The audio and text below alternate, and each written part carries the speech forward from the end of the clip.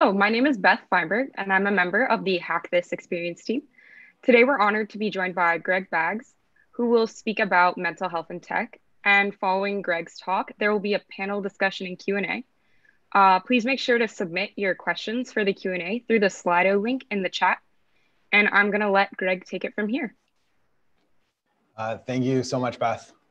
Really appreciate it. I'm going to start my slides up here, and I'll just assume folks can hear. And if you can't, please give me a shout and let me know, or hear and see. Yeah, my name is Greg. I serve on the Developer Evangelism team for a company called Twilio. I am calling into y'all from my basement in Brooklyn, New York. And I'm wearing my John Deere hat, which I proudly acquired at Hack, Illinois in 2015. I've had the privilege of participating in many hackathons at Illinois over the last few years. Actually, a funny story about this hat. When I first joined the Developer Evangelism team, I asked my manager, I said, are there any examples of companies of non-technical companies that do great evangelism, that go out and serve the community and try to get their customers to evangelize their products to their communities? And he said, John Deere is actually a company that has done a great job of that. They have great swag. They have their customers often identify themselves by the brand of tractor that they use. Now I grew up in Indianapolis after University of Illinois. I moved to Chicago. Now I'm in New York. I don't know if I've ever actually been on a tractor in my life, but I came to Hack, Illinois, and I met a developer evangelist actually from John Deere. John Deere had these amazing APIs that they used to pull data out of their equipment and allowed developers to build awesome apps on top of it. And so I met one, I gave some feedback on the API, and I got a hat at Hack, Illinois. And it's my second favorite hat. I wear this hat quite often now. Don't need to tell the story about the first favorite hat because it's just a long story. But it is such a privilege to be back. Especially for me, I went to the University of Illinois in 2000 I went from 1998 to 2003. And I recently discovered that I am an alum of University of Illinois, which doesn't mean that I forgot I graduated. It means that I forgot, I never knew. I just recently, a couple years, learned that alum just means you attended. It does not mean that you graduated. Because I didn't graduate. And unfortunately, it's not like one of those cool stories about, I went for a year, I decided college wasn't for me, I left to start a startup. There's a lot of great entrepreneurs that have come out of University of Illinois, a lot of great stories like that. That was not my story. I left after 5 years. This is my transcript from a lot of these classes were from my last year or two that I was there. You'll see a lot of D's and F's and what on here. I had a really, really rough time at college. And a big part of the reason why I left was because I was depressed. But I didn't really know that word back then. And it certainly wasn't a word that I was comfortable using to describe myself. And in retrospect, let's see, probably about 3 years after I left, I would come to be diagnosed with ADHD and type 2 bipolar, and would suffer from depression for many years after I left. And it's what I'd like to do over the next 20 minutes or so is share some of my story, and then I want to talk a little bit about why it seems like mental illness, or just how the ways in which mental illness affects folks in the tech community. And chat a little bit about what y'all can do about it if you feel like something like this might be affecting you. And then we're going to have some other folks share a little bit about their stories and talk a little bit about some resources that are available on campuses to help folks who are struggling with these things. So let me tell you a little bit. I mean, really, like, my struggles with mental illness started probably about my senior year, my 4th year in college. And then really got bad during my 5th year, the victory lap, as folks like to call it. Though unfortunately, it wasn't particularly victorious for me. I had just my 5th year, like, broken up with my girlfriend, my first girlfriend. Most of my friends had graduated in 4 years because they could do things like study. And for pretty much the entirety of my time at University of Illinois, I couldn't study. I'd go to Granger, the engineering library, And I'd look at all these folks with like their heads down and like reading books and just sitting there paying attention. I'm like, how do they do that? I mean, that stuff felt impossible to me. It felt like every single semester I'd start and be like, this semester is going to be different. This semester, I'm going to keep a planner. I'm going to be organized. I'm going to go to all the classes. And that might last for 2 or 3 weeks. And then I'd just start sleeping late, and I'd start just not doing any work and cramming until the last minute, cramming the night before. My first few years were okay because I'd covered a lot of stuff in high school and the material was easy enough I could figure it out. But the classes get pretty hard, and it turns out you cannot just learn linear algebra in a single night. I tried twice. I failed both times. And by the time I got to my 5th year, I was just so far behind. And most of my friends had graduated. I was kind of left behind. I was very alone. And then I moved into this shitty apartment. For those of you who are watching who are on Champaign, or who go to school in Champaign, Urbana, this is right at the corner of University and 4th, a few blocks from the engineering campus. It was my first time ever living alone. And I was failing out of school. I didn't know how to tell my parents that, I grew up in Indianapolis, so I was paying out of state tuition. So my parents had spent a ton of money. I was going to leave without a degree. I didn't know how to tell them. And I just got really depressed. And when I get depressed, the most obvious symptom is that I just sleep all day. And back then I was sleeping 12, 14 hours a day. I had a really hard time waking up before noon. I basically would just not go to any classes. I would stay up real late, either playing video games or programming side projects that I would pretty much never launch. And life just started this spiral. And none of my friends knew about it, with the exception of one person. I had this friend, his name was Bill. And Bill was someone I worked with at an off-campus job. And I hadn't been to work in a few weeks. He had sent me a couple emails just saying, hey, Greg, how are you doing? And I had ignored them. And then finally one day, it's like a Thursday, and it's probably like 2 o'clock in the afternoon or so. And I'm sleeping in my bed, and Bill calls me, and my phone rings, and I see it. I roll over, I ignore the call. He calls again, I ignore it again. And then about 2 minutes later, I heard a knock on my door. And when you're forgetful, like I am, there's like some life maintenance tasks that, you just accept that it's like easier to not do them. So for me, like, for instance, locking my doors was one of those things. I never bothered locking my doors because I would always like forget my keys and lock the door behind me. And it was way more likely that I was going to forget my keys than like someone was going to break into my house. And so I'm laying here in bed after ignoring a bunch of calls from Bill. I hear a knock at my door, and I just panicked. And, at the time I was sleeping on this like cheap, it was like a really thin mattress. It was on one of those metal bed frames that has the plastic casters on it. And we had hardwood floors, and the bed would roll around, and the bed had rolled a couple feet away from the wall. And I heard my doorknob start to turn, and I looked at that hole, and I just very quietly slid into that hole between my bed and the wall. And I pulled the covers over me, and I held my breath while Bill walked into my apartment, and he poked his head into my bedroom, and then he poked his head into my office. And then he left. That's what shame feels like. I eventually failed out. Actually, that's not true. I thought I failed out. For those of you at Illinois, there's a woman in the CS department named Heather Zeich, who has been incredibly helpful to me, and who I know many of you all are fans of. I had the privilege of speaking on campus last year, and before I did, she pulled my transcript and she said, hey, it looks like you're actually just 2 credits shy of an econ degree. And so at some point, COVID might be a good time to do this. I need to take 2 econ classes, and I'll finally graduate from University of Illinois. But I've been walking around for 17 years now thinking that I failed out of school. But I failed most of the classes my last semester, and then I never went back. I thought maybe the problem was just school. Like I thought maybe the problem was just the environment, and that things would be better if I didn't have to study and whatnot. And so I moved back home to my parents in Indianapolis.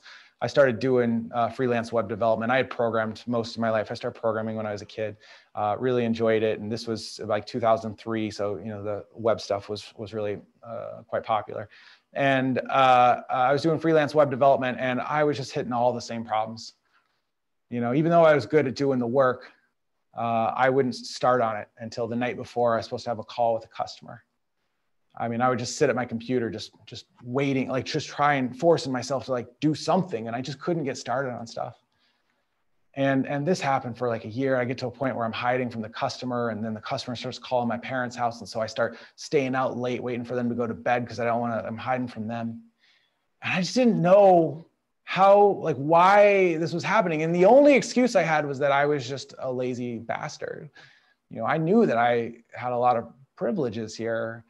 I knew that I was incredibly fortunate to have these opportunities, and I was just wasting them. I was sleeping all day. I was playing video games, watching TV, and I just was not doing my work. And I just felt like I was a lazy bastard. And there's this verse in the Bible. It says, "I do not understand what I do, for what I want to do, I don't do. But that which I hate, I do." And I hated what I was doing. And so finally, one night, about a year or so after I left school, just in desperation, I went to that place that you go when you have questions about life that have no answers. And I Googled it. And I just Googled chronic procrastination. I didn't know how else to describe what was happening to me. And it wasn't long before I was reading about ADHD, or attention deficit hyperactivity disorder. I just say ADD normally. I started reading these stories that just sound really familiar. And I ended up going to Barnes & Noble and getting this book called Driven to Distraction. And I'm reading this book. I read the whole thing in like a day, and I'm just reading story after story of people. It's like, I want to like simultaneously like jump for joy because I feel like I'm not alone. But I also just kind of wanted to cry because I'm seeing all these stories of pain that remind me so much of just how I felt about myself, my life. And it still took me a year and a half after reading this book, reading a couple other books, and basically self-diagnosing as ADHD to see a therapist. Like, I really did have this belief that I just needed to stop being lazy. I needed to try harder. I needed to just snap out of it, But finally, I ended up moving to Chicago after struggling with a lot of the same behavioral patterns for a while. I ended up going to see this woman named Lori Walsh. She was a therapist. I take some tests. Then it was like some questionnaires, and I had to fill out like some questionnaires, and then have people I worked with or family members fill these things out. And then I, come back for a follow-up appointment a couple weeks later, and I go in and I meet with her, and she says, "You definitely have ADD." She's like, "You are off the charts." And I was like, yes. It was like, I'm like the overachiever of the underachievers, I guess. For me, like once I found that diagnosis of ADD, it offered not an excuse, but a reason. Like a lot of these stories of ADD, I found they would describe both my weaknesses, but also my strengths. I mean, there's a lot of situations that I'm actually like abnormally good at. And a lot of these books I read said, people who have ADD, their brains actually focus really well in the right environment, like in high pressure situations, and right before the test, or in like crisis situations.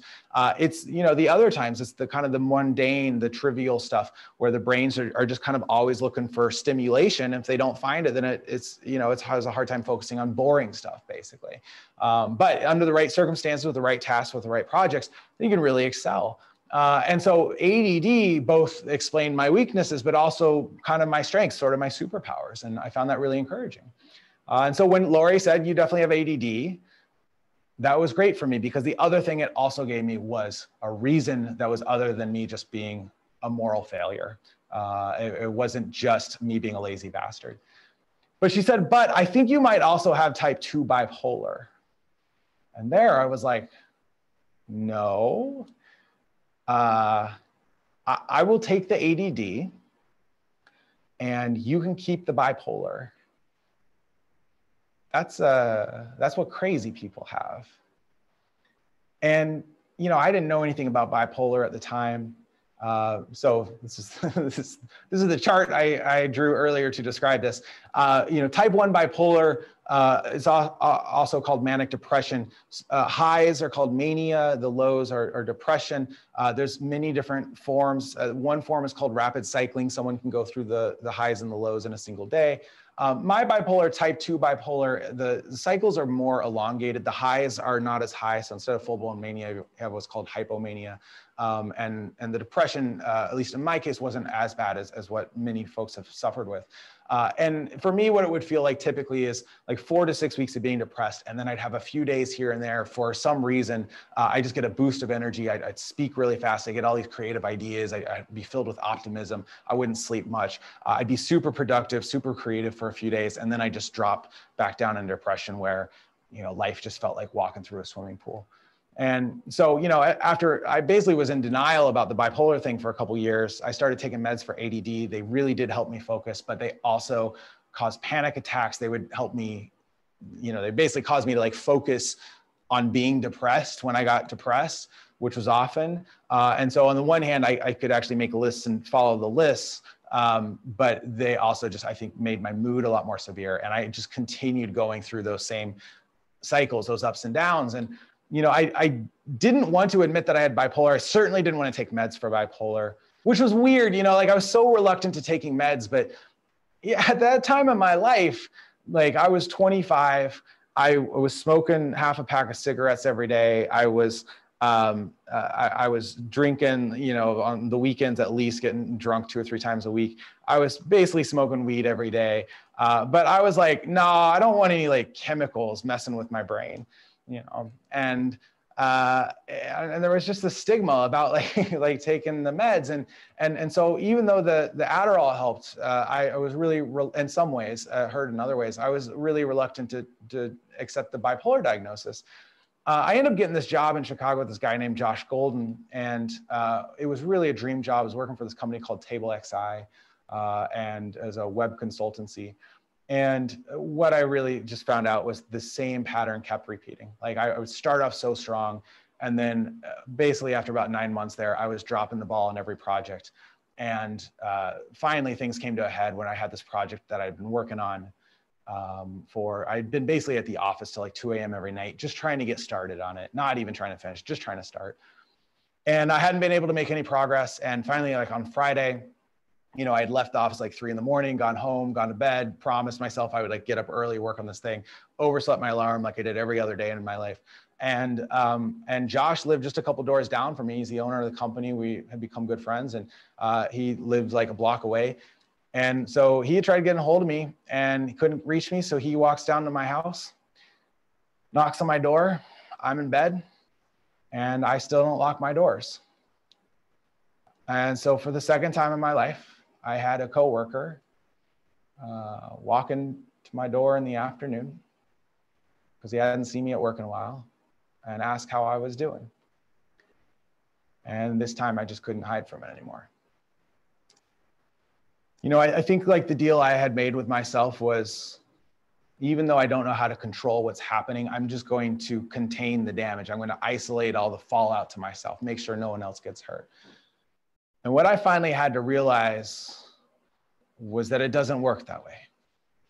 Like if you are going through a mental health crisis, the people around you are going through that with you, whether they know what's going on or not. Like your friends, your family members, your coworkers, they are impacted by your mental health. I set up an appointment with a psychiatrist later on that day. I went to see him.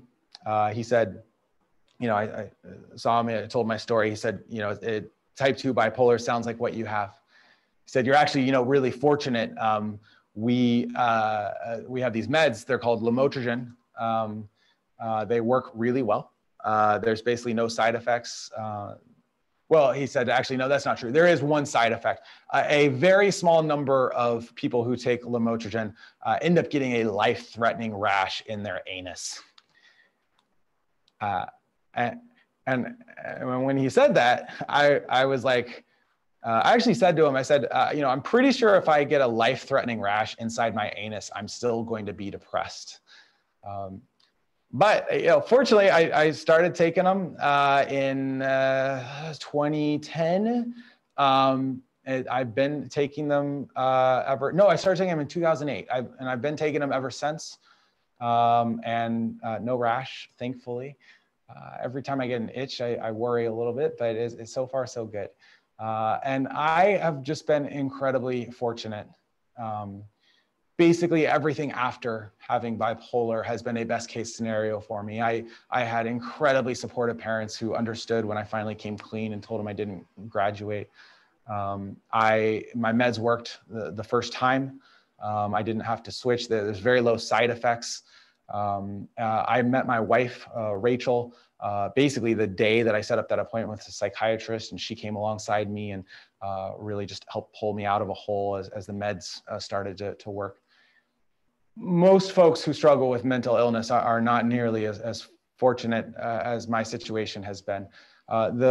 The National Association of Mental Illness estimates that about 44 million adults experience mental illness in any year, which is about 1 in 5.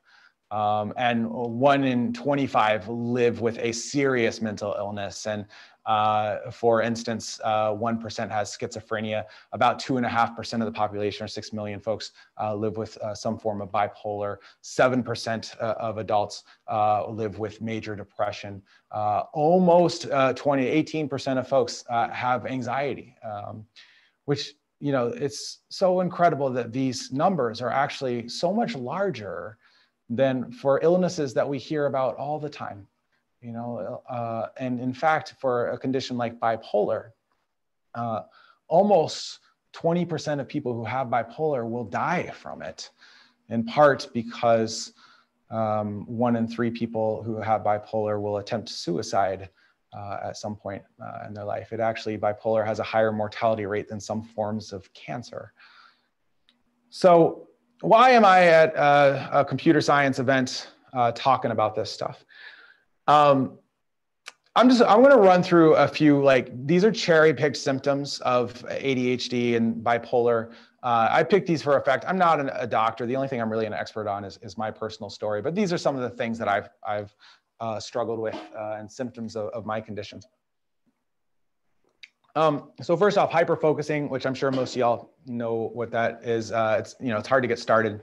Once you do, you can just lock in on it, and you might just forget that the world exists.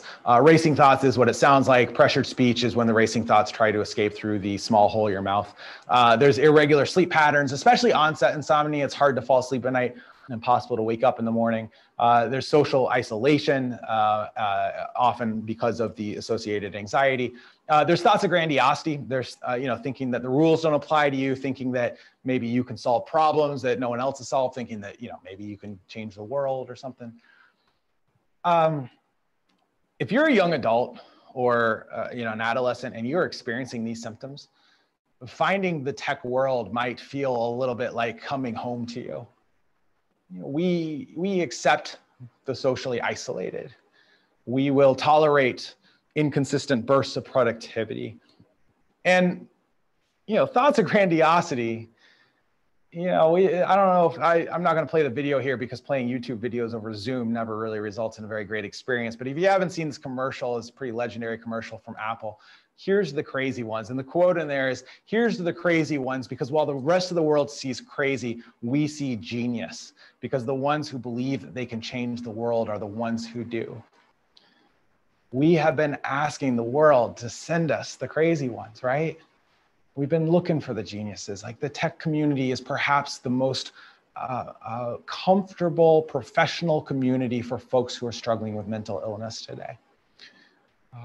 And in fact, there is a number of stories of folks in the history of computer science who have suffered greatly from mental illnesses. The gentleman considered to be the grandfather of computer science, Alan Turing, committed suicide after facing years of prosecution from his government for being gay. And about 8 years ago, we lost a gentleman named Aaron Swartz, who was a pretty famous hacker based out of New York. And I want to read Something that Aaron wrote back in 2007. He said, "I have a lot of illness. I don't talk about it for a variety of reasons. I feel ashamed to have an illness. It sounds absurd, but there's still enormous stigma around being sick. I don't want to use being ill as an excuse, although sometimes I wonder how much more productive I'd be if I wasn't so sick. Surely there have been times when you've been sad. Perhaps a loved one has abandoned you or a plan has gone horribly awry. Your face falls, perhaps you cry. Everything you think about seems bleak. The things you've done, the things you hope to do, the people around you. You want to lie in bed and keep the lights off. Depressed mood is like that, only it doesn't come for any reason and it doesn't go for any either. Go outside and get some fresh air or cuddle with a loved one, and you don't feel any better, just more upset at being unable to feel the joy that everyone else seems to feel. Everything gets colored by the sadness. Depression affects 1 in 6, yet sadly, it is not seen as real enough to deserve the investment and awareness of conditions like breast cancer, which affects 1 in 8, or AIDS, which affects 1 in 150. And there is, of course, the shame. The shame is what's killing us. We actually have like pretty good treatments for mental illness. They're not great. They're not cures, right? But like so many folks have been helped by therapy. So many folks have been helped by medicine. But the reason why folks don't get to those treatments is because of the stigma. The reason we don't talk about it is because of the stigma. My friend Rob here, I saw him at a conference last year. He was there with his crutch. He had fallen down and hurt his leg, but he didn't feel embarrassed that he needed a crutch. No one said, "Hey, aren't you afraid you're using that padded pole as a crutch?" Like he needed that crutch so that he could do his job and work as a videographer at this conference I was at. But so many folks who are taking meds so that they can do their work, so that they can go out, leave their house, live their lives, are accused by their friends of using it as a crutch. And I think that anyone who actually has used a crutch before can tell you it's actually really hard to use a crutch. Like it's easier just to stay in bed. It's easier to just stay on the couch and watch TV. And similarly, it requires an incredible amount of courage and strength to go see a therapist, to go see a psychiatrist. This is my guy. This is Mark Dollar. He's my psychiatrist here in New York. He's who I get my meds from. I, to this day, continue to take stimulants for ADHD and Lamictal for type 2 bipolar. And I admit there are times when I am tempted to put on my calendar, instead of just saying therapist or psychiatrist, to just say, doctor's appointment. Sometimes I'm embarrassed. Even though I talk with people, sometimes I'm embarrassed. And I don't understand why we have that in our, actually I have an idea, but I think part of the problem is because so many of y'all who are watching this now are so used to finding identity in how well your brain works. If you're at University of Illinois, if you're participating at a hackathon, chances are you've often been praised for being smart. And it can be terrifying to have to go see someone because you don't think your brain's working quite right. Last year, I had the privilege of going to the US Open, and the second day of the tournament, we were watching the practice courts, and Serena Williams came out. And Serena, the night before, had played in Arthur Ashe Stadium. There was 25,000 people in the stadium. She won her match in under an hour. And then the next morning at 10 a.m., she was right there out on the practice court. And this guy in the white shirt next off to her right is her coach. Serena Williams, the greatest of all time, she has a coach. She recognizes that there's ways she could improve. And unless you're as good at managing your emotions as Serena is at playing tennis, chances are you would also benefit from seeing a therapist or seeing a psychiatrist. There's very few moments in my life I can point to and say that's the day when my life changed, when the trajectory of my life changed for the better. But the first time I saw a therapist is one of them. The first time I saw a psychiatrist is another. This can be difficult. I know there's a lot of folks on here from University of Illinois. I know the world is weird right now with COVID. University of Illinois does have counseling available to you. I presume that some form of that is available online. It's actually perhaps never been easier to see a therapist than it is today because everyone has had to move online. And I see a therapist every other week on Zoom. It's not the best experience. I do enjoy being in the room better, but it significantly reduces the friction to seeing someone. So I'm going to wrap up here, and then we're going to chat with some other peers of yours. But I do just want to encourage anyone here who's listening, basically two things. If any of this stuff has resonated with you, if you're still listening, now 30 minutes into this thing, first off, I just encourage you, see a professional. Just talk to someone about it. If you can't see a professional, find a friend, find a professor, find a family member, and just say you're struggling. I can tell you, just putting those words out there often will stop the spiral. There's still going to be other work that you will need to do, and that work may involve getting medical treatment for stuff, but that you don't have to. Seeing a therapist is a wonderful first step, but often just talking to someone will stop the spiral. The second thing I just want to encourage y'all, if you really are in the depths of it right now, if it seems like maybe things will never get better, I just want to encourage y'all to keep hope. My last year at school, I was failing all these classes. I had a lot of nights when I went to bed and I was just praying that God wouldn't wake me up. Thankfully, I never became suicidal. But I can tell you that I had a lot of days when I just didn't want to live anymore, when I kind of hoped that I would die. I thought for sure, since I had, for me, I thought I had failed out of school, that I would be unemployable. I thought that because I was a failure at school, that I would be a failure at most things, if not everything I did in life. I love my job so much, and I have. I'll share this. A little weird thing to share, but a couple years ago, I had the privilege of ringing the. I didn't actually get to press the button and ring the bell. I got to stand behind Jeff, our CEO, when he rang the bell at the New York Stock Exchange to open. This was not at our IPO. We were invited back a couple years after the IPO and to ring the opening bell. And Twilio basically sent, at the time there was about 1,500 folks working for the company. We have about 3,300 today. And they picked 10 high performers to go represent the company to stand next to Jeff as he rung the bell. And I was one of the ones who got picked. And I never would have imagined, with all this class that I was failing, that one day I'd be able to have a career like this. Back when I was living in that shitty apartment and I had blown off all my friends and I disappointed so many people, I thought no one would ever be able to depend on me again.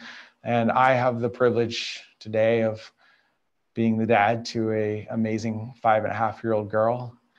And my wife is pregnant with our second kid. And I cannot tell you the absolute joys of being a parent, of living in New York, of working for this company. They are things I could not have imagined when I was back at Illinois.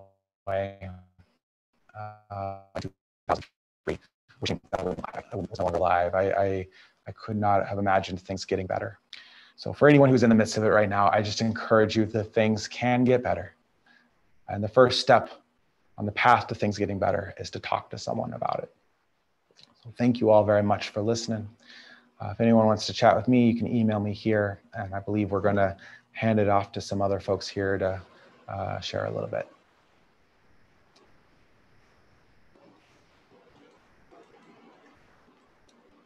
Thank you so much, Greg. That was really powerful. Now we're going to begin our panel discussion. Would Rishabh like to begin by introducing himself and sharing his story? Sure. Thank you so much, Greg, for that. Actually, I didn't realize this, but I think I attended your talk last year at school. I realized kind of while you were talking. But yeah, that was just a funny story. But my name's Rishabh. I'm going to be a junior studying math and computer science. And when I was 16, I was told by my therapist that I am autistic and that I have an anxiety disorder. I say told, not diagnosed, because she's a therapist, not a psychiatrist, so I don't feel comfortable using the word diagnosed. But yeah, and all that really means is that it's harder for me to understand social cues, and I sometimes have sort of tics. So when I'm anxious, for example, I'll cross a lot of the times, things like that. Yeah, that's all it really means. But I guess a story about myself, and that if I'm going off topic, feel free to stop me. But when I came to school, so I grew up in India. I did from when I was 6 to when I was 17. And I came to Illinois to study. And during my first winter, so that would have been like fall 2018 to spring 2019, I was basically a sloth. I would not leave my bed unless I had to go to the bathroom or to drink water. I would sleep for like 16 hours a day. I would shower maybe like once a week. I would eat like every 2 days. It was really terrible. And I was also like, I guess, my tics were like going really off the charts. I would take every like 2 minutes pretty much. And it got to the point where I was like, and I felt really lonely. It got bad enough that I like looked how I would be able to get a gun license, where the closest gun store was. Really, really bad essentially. And then one day, I managed to get out of bed, and my roommate and some of our friends, we were going to like McDonald's, and I like the second we were gonna enter into the McDonald's, I just like panicked. I ran away. My roommate didn't know what the hell was happening.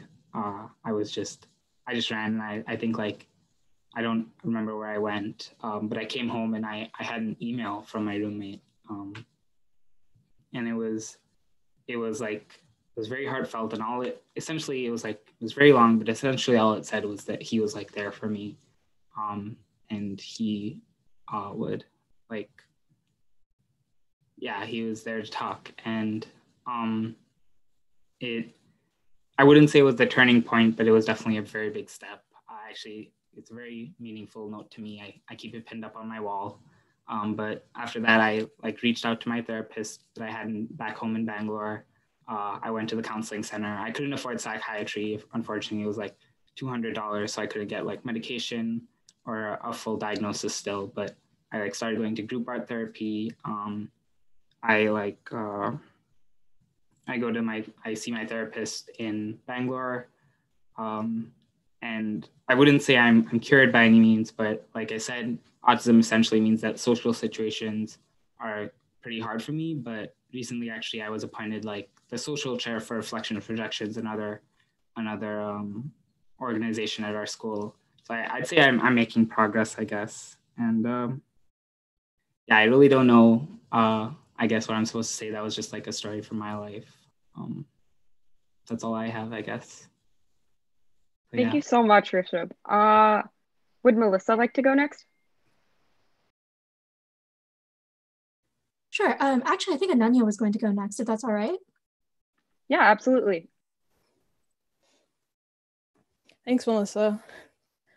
Hey, so I'm Ananya, and I guess my story started a little similarly, where mental health illness is something that I've dealt with for most of my life, but growing up in an Indian American household, it was such a taboo topic. You couldn't talk about it. I couldn't ask my parents for help. I couldn't really reach out to anyone. And so I think things started to get really bad for me once I came to college, and I started sort of what Greg was talking about, struggling with sleep, struggling with doing basic things, getting out of the house, blowing off friends, that kind of thing. And then, my junior year, things just started spiraling. And I was in the hospital again and again and again. I started failing my classes. And then it wasn't until this one day where I was actually in the ER on a ventilator, and my parents called because they found out from the university that I had essentially been kicked out of school. And that was a real wake-up call for me when I realized that something had to change. And I eventually found out that I was diagnosed with bipolar 2. And so I took some time off from school, around 2 years, and I never ever thought that I would be able to come back. But as some of you might know, I just finished my junior year, which is an incredible time, and I've been able to come back and really reconnect with everyone. And everyone has been incredibly supportive, including my family now. And I was really lucky to speak at TEDx UIUC about my story and work with a lot of the people here on the CS Mental Health Committee, starting that last spring. And it's been a really crazy journey, but I'm so glad that I took the time to work on myself and to get the help that I needed. Because yeah, like Greg was talking about, I think it would have just been the same story over and over again. And so I really want to echo what he said about finding a therapist, getting on medication, checking out all those avenues that you need to, even if they're difficult. And if it doesn't work out the first time, that's okay. For me, it took many therapists till I found someone who was a good fit, or different medications, and that's completely okay. But don't ever be afraid to reach out, because you'll be surprised how many people are here to support you. And I'm so grateful that I have the CS Mental Health Committee. I'm so grateful that I've been able to work on mental health policies in engineering on campus and met amazing people on this call and otherwise. And so, yeah, +1 to speaking out. Thank you so much, Ananya. Melissa, would you like to go now? Yeah, sure. Happy to. My name is Melissa, and I'm a rising junior studying computer science. I'm also the events chair for CS Mental Health Committee. So my story is a little bit weird. I guess the way to put it is that I have pretty bad anxiety. It doesn't always manifest in ways that people think that they're going to see. But it is pretty bad for me. Like sometimes I just have trouble like focusing, or like my thoughts just keep spiraling, or like I see like the worst case scenario and anything that could ever happen. And that's just a little bit about me, I guess. But more importantly, like it started manifesting in ways that like I didn't think it was going to. So when I came to college, like it kind of just kept going and getting worse and worse and worse. To kind of just stop the anxious thoughts from keeping on coming, I made myself very, very busy. Got involved in pretty much anything that I could, because my logic was if I took up all the time that I had in the world, then I wouldn't have any time to think. And if I didn't have any time to think, then I wouldn't have any time to have anxious thoughts. And that honestly just made things a lot. And it took a lot of time and a lot of convincing and a lot of support from people for me to realize that going into that spiral was really not the way to be solving my problems. And so one of the things that I really want to make sure is that it's okay to be talking about your mental health issues, and it's okay to be talking about mental health and mental illness, because the more that we make it normal to talk about, the more people that will reach out and to be able to see other people dealing with these things, be able to support them, and be able to like just become a better community as a whole. And I feel like, as everybody else has mentioned before, it's kind of a thing that you just don't talk about. And so I just really hope that one day we will be able to talk about this much more in the open, and to be able to help each other out more.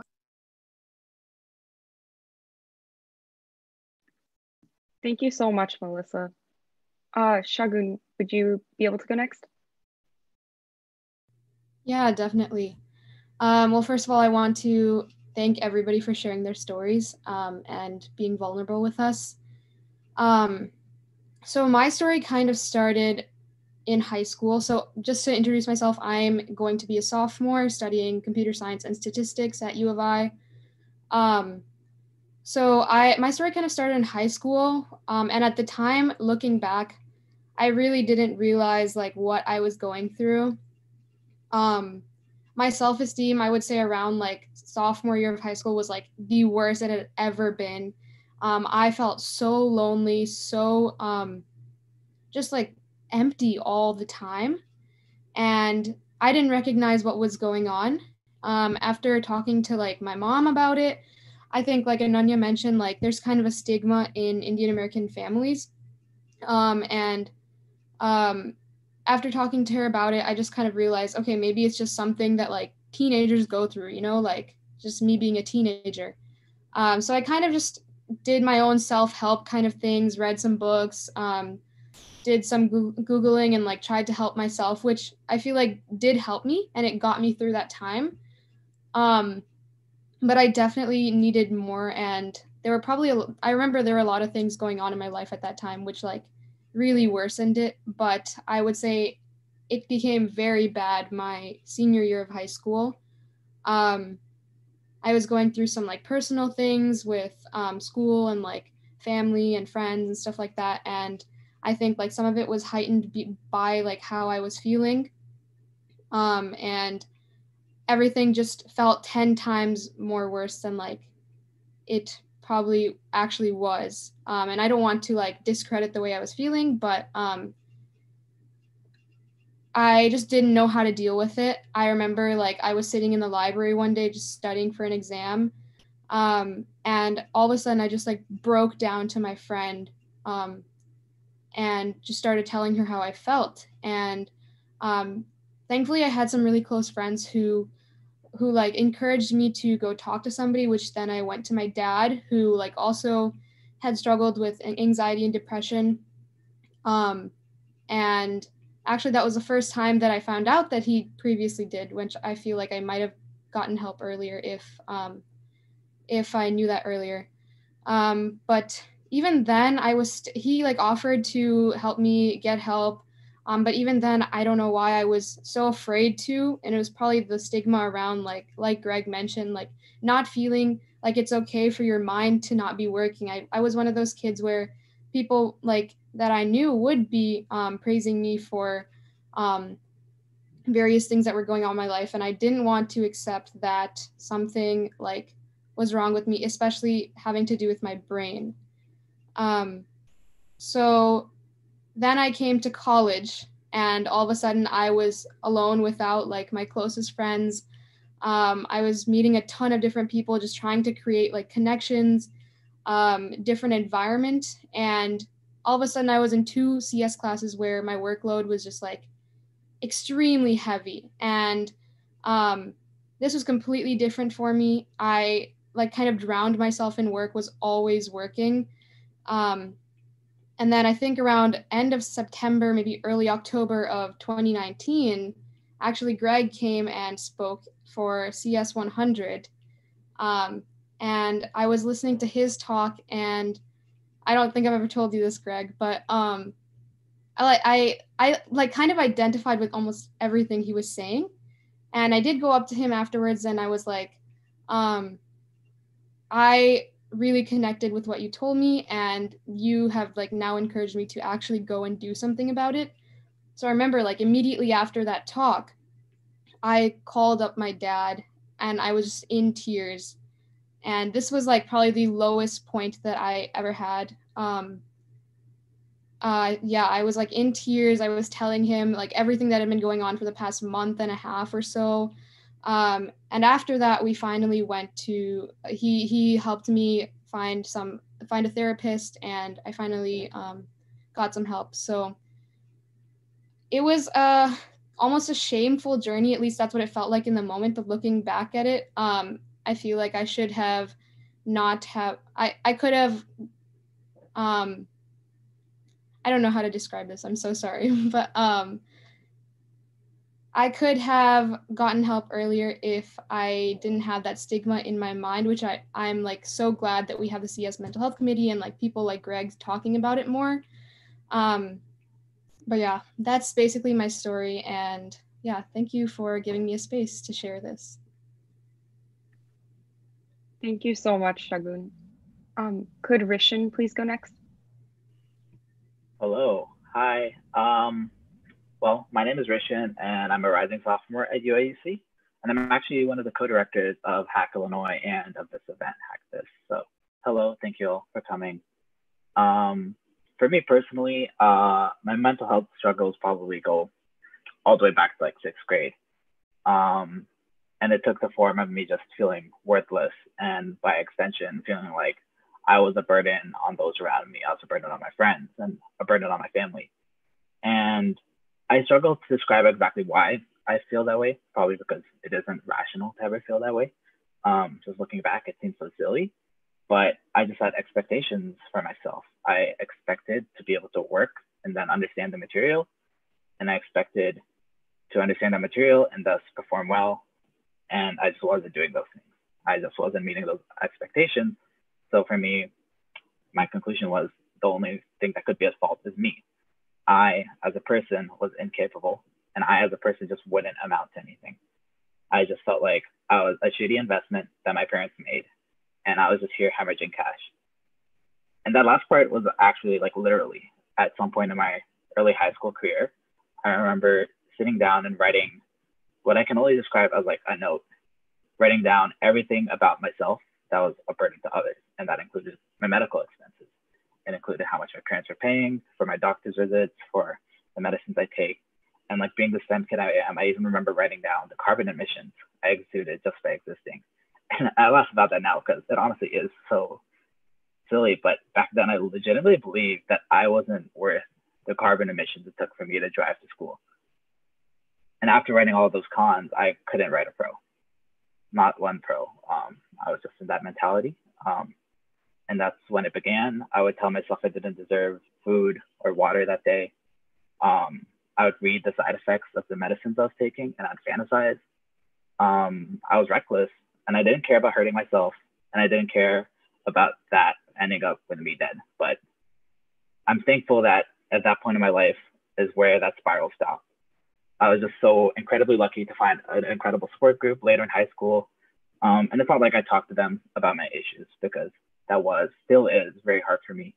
But just by them being present and making me feel loved and valued, that was enough for me to show that my thoughts back then were irrational.